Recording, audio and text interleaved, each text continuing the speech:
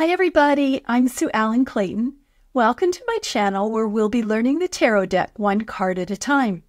Today's video is about the Nine of Wands. This video will begin with a short description of the card. Next, I'll briefly explain what the Nine of Wands means when it appears in a reading. Then we'll talk about what each element symbolizes and what the card means when it shows up in both the upright and reversed position in a reading. I'll share some examples from my life so you can relate the card to a real-world situation. And stay tuned until the end and I'll give you several questions to help you connect with the card. I will be using the Rider-Waite Tarot deck in this video. You'll find the link to this deck below, as well as to the many books that I've used in my research. So let's get started. In the Nine of Wands, we see a beat-up young man holding a wand. He is wearing a gray shirt.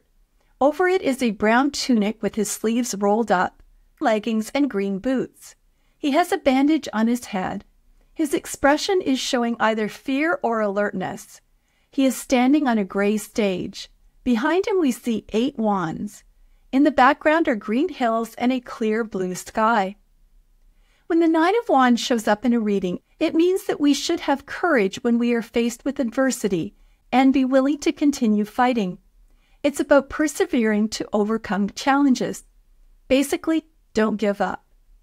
Let's go back to what we saw in the card and discuss what each element symbolizes. In this card, we see a beat-up young man holding onto a wand. He is wearing a gray shirt. Gray represents neutrality, so it's almost like he doesn't have any deep feelings about this experience.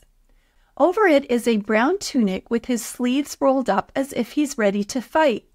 His brown tunic is not flashy and shows that he is very practical.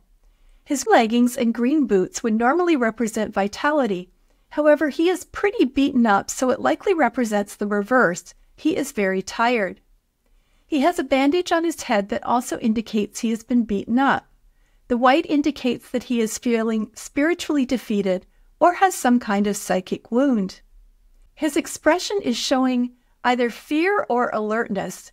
He is certainly very aware of what is going on around him. He is standing on a gray stage. Gray represents neutrality.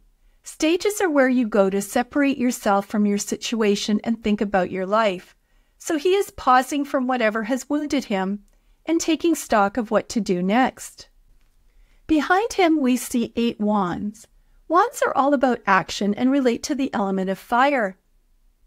These wands can show that he has too much on his plate and it has taken his toll. However, he's not hiding from his problems. He's just ignoring them and taking a break. In the background, we can see green hills.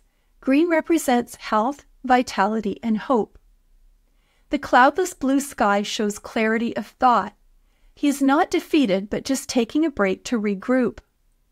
When the Nine of Wands appears upright in a reading, it can mean that you've had some kind of setback or been hurt, that you've fought long and hard to get where you are, that you are extremely tired and trying to hold yourself together, that you are very tough. You are continuing to fight despite being wounded. Your faith is being tested. You have taken on more than you can handle. Someone has tested your boundaries. Or you are spending time alone to reassess your situation. Here's an example of the upright reading from my life. My friend's mother just lost her battle to cancer. It was such a sad situation and she didn't seem to catch a break. Every time she took a step forward, she ended up taking 2 steps back. She got chemo in her hand and her hand swelled to the point it was unrecognizable. She finally got a port put in so she could get the chemo, and then that site got infected. She'd be doing better, and then she got COVID numerous times. I privately wondered if she was better just giving up, but she never did. She was determined to win the battle, which, sadly, she did not. When the Nine of Wands appears reversed in a reading, it can mean that you are choosing to escape your problems rather than summon the courage you need to deal with them. It can mean you don't believe you'll win the fight. You're ready to give up and find a way out. That you are unprepared to face obstacles. That you are being paranoid. Look at the expression on his face. It's interesting that we don't see any other people in this card, so you wonder if the battles he's facing might be internal. Could also mean that you've reached a dead end, or that you don't have enough energy to continue. So here's an example of a reversed reading from my life. It's not very dramatic, but it's about deciding that I didn't have enough energy to continue fighting. Many years ago, I decided to take a jewelry making class. I'd wandered into a beads store in a mall and loved what I saw. My kids were young and it seemed like a good way to get out of the house for an evening, but it ended up being an incredibly frustrating experience. I was very far-sighted and couldn't see up close, which was needed for making jewelry.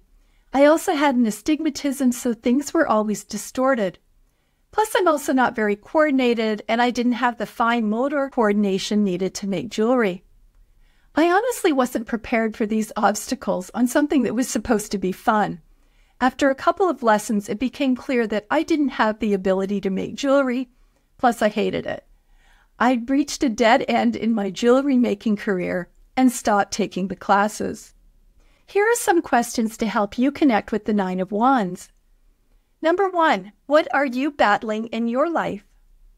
Number 2, is it time to stand your ground? Number 3, are you choosing to face your problems or to escape them? Number 4, is it time to persevere or time to let go? Number 5, is it possible that you're being paranoid and your problems aren't real? I'd love to have you post your answers or insights in the comment portion of this video. And please join me as we discuss the next card, the Ten of Wands.